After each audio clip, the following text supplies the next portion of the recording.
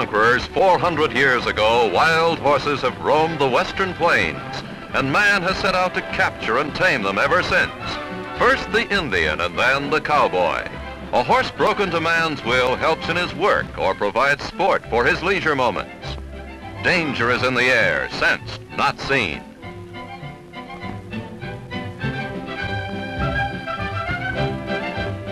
Trouble from another source. A lone stallion joins the herd to challenge the authority of the leader.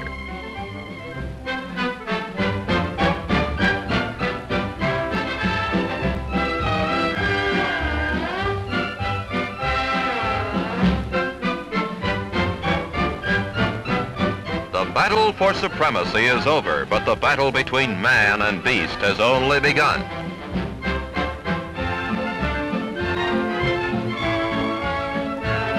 The horses are off and the cowboys after them.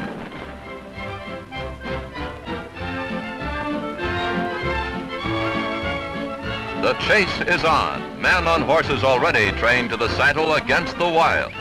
For centuries, the horse has been a faithful servant and friend of man. But first, he has to be captured and tamed.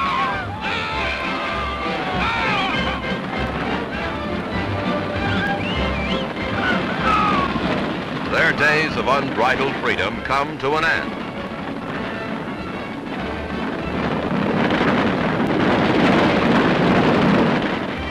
Now he must learn to accept man's bidding.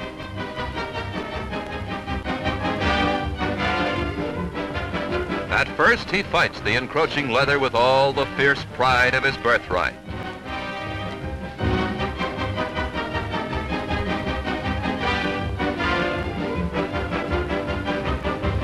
A saddle and then a man.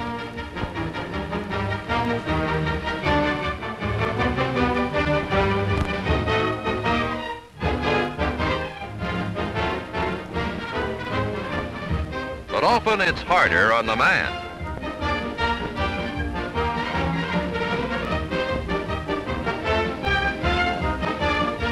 Since the dawn of time, horses have roamed the American continent. But for some reason buried in the past, they vanished until the Spanish explorers brought them back. A new race came from Spain, and from Spain too came the noble Lipizzanes, the famous white stallions of the Spanish Riding Academy. Unlike wild horses, the Lipizzanes have been bred for centuries for the specific purpose of classical riding, prancing through the intricate steps of a quadrille on horseback.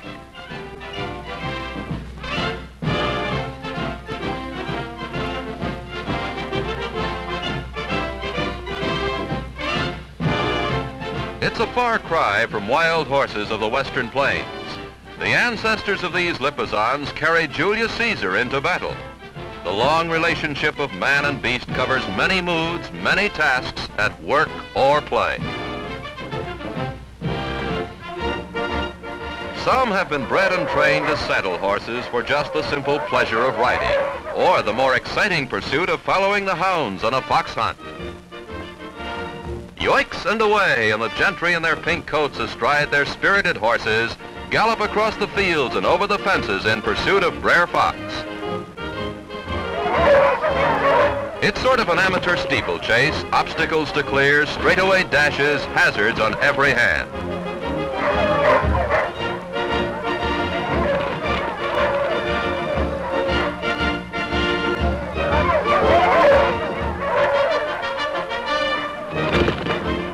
The fox is at bay. The hunt is over.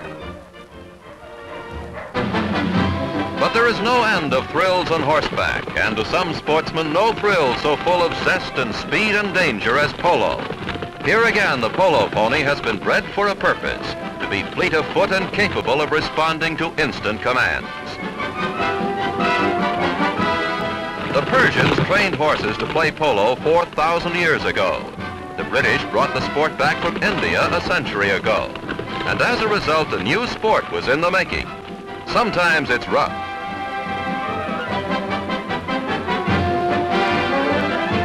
Another specialist is the jumper. The keenest competition at horse shows is among the cavalry. And again, the horses are the product of special breeding and training.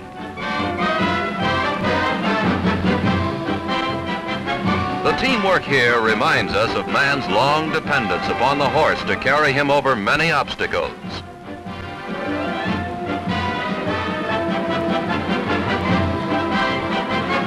And thrill is piled upon thrill. But where would be the sport without the risk?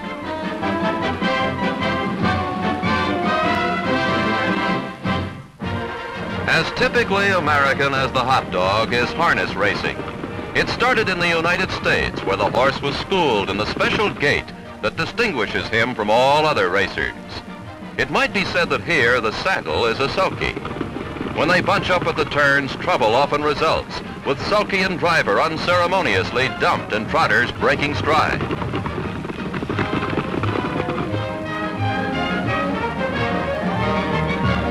But training and instinct beat strongly, and a trotter stays in the running.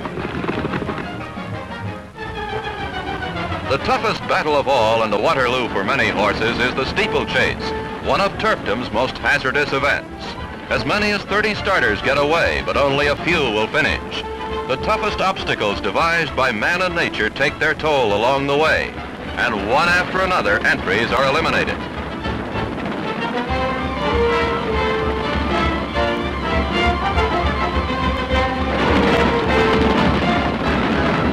The ranks get thinner and another jump takes its toll.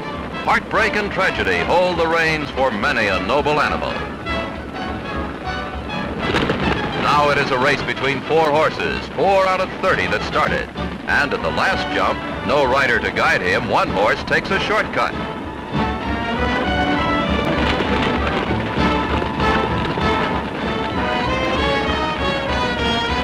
The others battle it out in a stretch drive. Yes, training and breeding have their say, and rich are the rewards for the winners.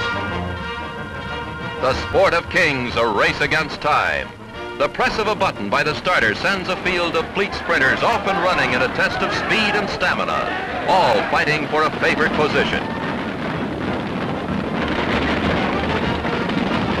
The crowd reacts to a pulsating drama of thundering hoops. It's not always the favorite that wins. It's the will and the way of horse and rider as they battle to the wire. Pounding down the stretch, neck and neck, nose to nose in a fevered pitch of suspense and excitement. Faithful and obedient at work or at play, the horse has truly served man well.